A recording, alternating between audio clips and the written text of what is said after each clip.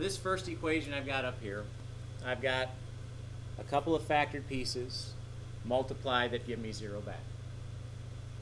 What I conclude about these two factored pieces is x plus 5, that could equal 0 to make this equation true. And x minus 4, that could equal 0 to make this equation true. With that sort of understanding in mind, basically using this zero product rule as we call it, over here if I solve this equation, x would equal negative 5. Over here if I solve this equation, x would equal 4. So my two possible x values that I could plug back into this original equation to get a true statement back would be negative 5 and 4. That's my solutions to the equation. So if that makes sense, and we got another equation here, 3x minus 1 times 4x plus 5. We've got the factored pieces, where if I multiply these ideas together I get 0 back. That means each of these pieces could be 0. So we set them equal to 0. And we solve. For this first equation where 3x minus 1 equals 0, I add 1 over. 3x would equal 1. I divide both sides by 3. X would be 1/3. For this second equation, I subtract 5 over. So 4x would equal negative 5. Divide both sides by 4. And x would be negative 5/4. So I appreciate that if I take 1/3 or I take negative 5/4 and I plug back into this original equation, I get a true statement back. Leaving us with the last one to consider. In the last one, you've actually got 3 pieces that are being multiplied. You've got this x here, x minus 2, and 7x minus 9. With what we've looked at so far, we know we've got a couple of binomials in these previous examples, so we know something like x minus 2, I'm going to set that equal to 0 and solve, right? So one of those solutions I'm going to get, if I take x minus 2, set that equal to 0 and solve, would be 2, right? We also, having looked at binomial expressions so far, if I take 7x minus 9, set that equal to 0 and solve, what do you get? 7x minus 9 equals 0? 9/7. There you go. And right now I know I'm not writing these steps like we did before, so understand you can write them out if it helps you to see how to solve them better. But we've only considered this piece and this piece. So what about the x that's hanging out there? It'd be 0. Because the idea is you're taking all these factored pieces and you're setting them equal to 0. So you got this lone x guy sitting alone like that. Doesn't matter. Just set it equal to 0 and solve. You get 0 back. So this one you've got 3 solutions. 3 possible x values you could plug back into the original equation and get a true statement back.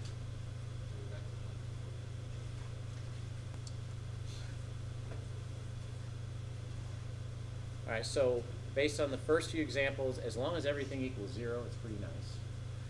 If it's in a factored form, it's even nicer. So for part A here, we've got a problem where everything equals 0, so we can check that off the list. But it's not in a factored form. It is a quadratic, though, where if we reverse our FOIL process, we probably can factor this out. So if I reverse the FOIL process to factor it out, in the lead positions, we've got x and x, because that multiplies to give me x squared. In the last positions, be 7 and 4, right? That would multiply to give me 28. And I'm choosing 7 and 4 because if I make this 7 negative, this 4 positive, the outside and inside terms should align to give you that negative 3x, right? So there are your factored pieces.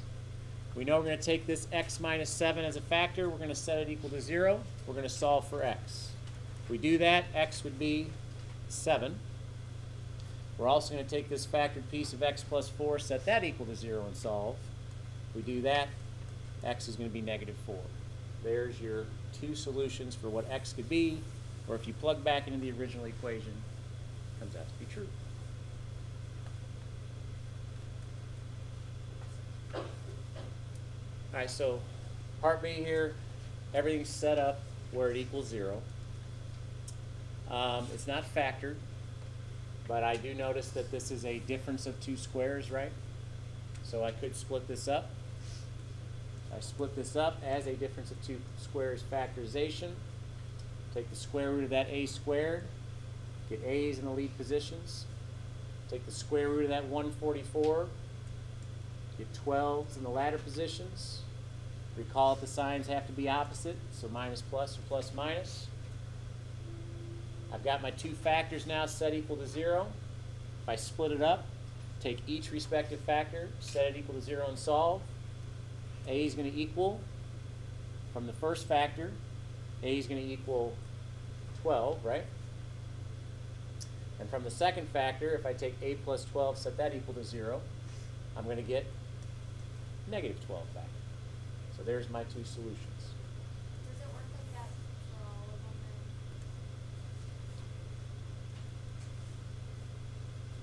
then? All right, everything equals 0. Got to make sure that happens first.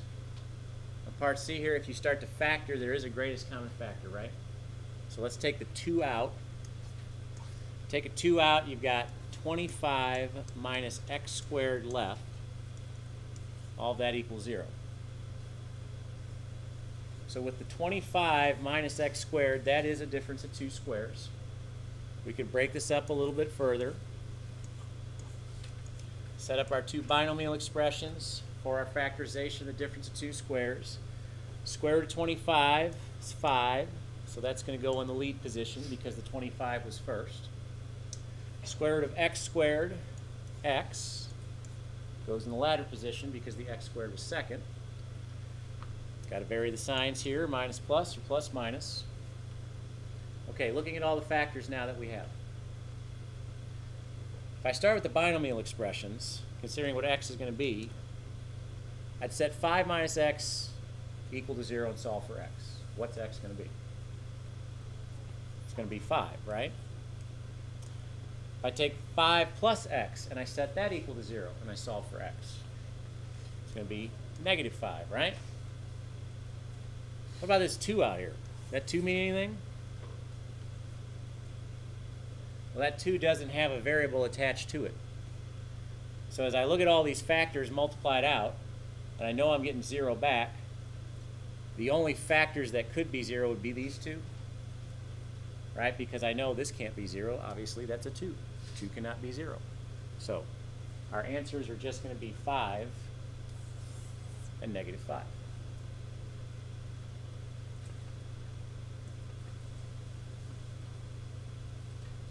All right, so we've seen how to do this on the 3 previous ones. Any ideas on what we should do here on D?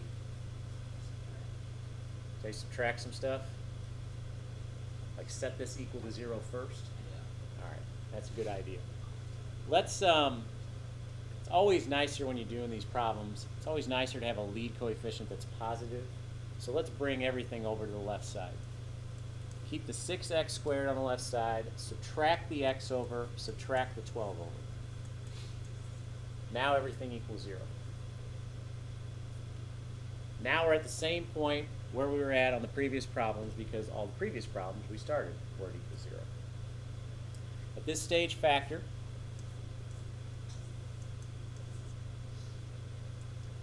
Okay, we're reversing the FOIL process. So it's playtime, right? What do you want to put in the first positions? 3 and 2, 3x and 2x. Okay, if we do that, what do you want to put in the last positions? 3 and 4, 6 and 2. Is this going to work? 6 and 2, 3 and 4. Not really feeling this.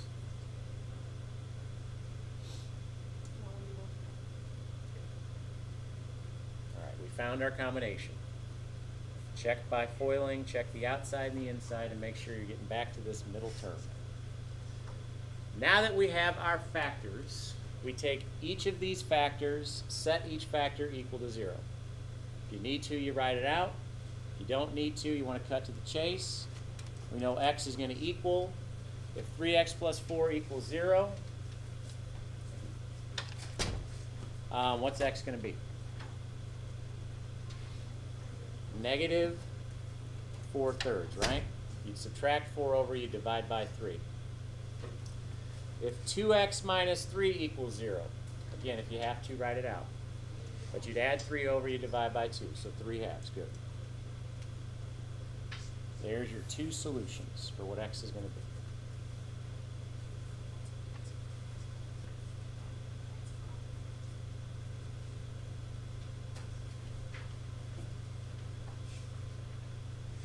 Well, we know it has to equal 0, right? There's a couple ways to start this, but we know we want to set everything equal to 0 if those are going to work.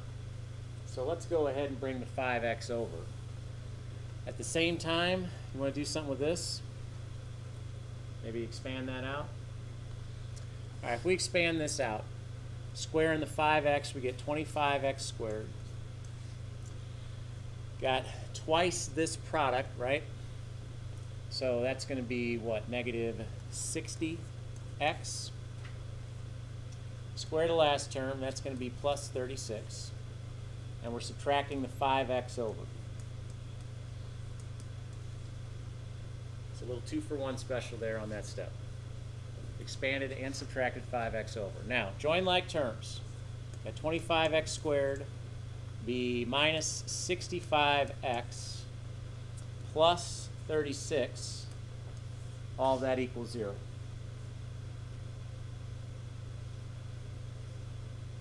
Any greatest common factors here?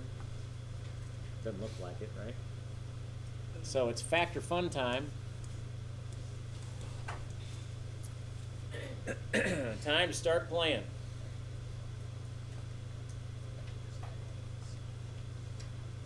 Factoring, not a problem, right? Never. Okay. So we've got our factorization. We know we're setting each factor equal to 0 and solving.